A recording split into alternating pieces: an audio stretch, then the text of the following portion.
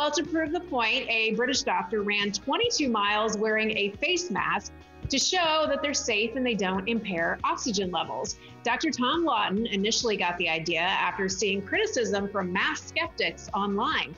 He wanted to set the record straight. The ICU doctor masked up and set out for an 8-mile jog to work while monitoring his oxygen levels. Lawton said his oxygen level never fell below 98%. Any value above 95% is considered normal.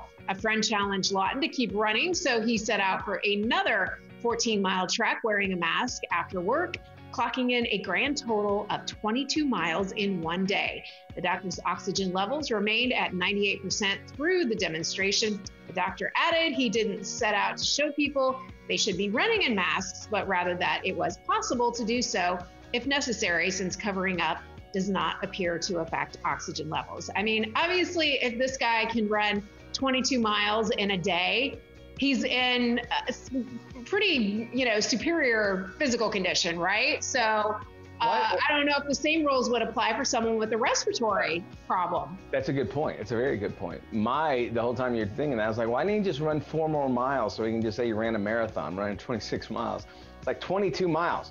Well, yeah. Why that number? What is it? Maybe if he didn't have a mask on, he could have. Yeah, there you go. Say he couldn't run it because he didn't have he was wearing a mask. He couldn't do the whole marathon. Think of that.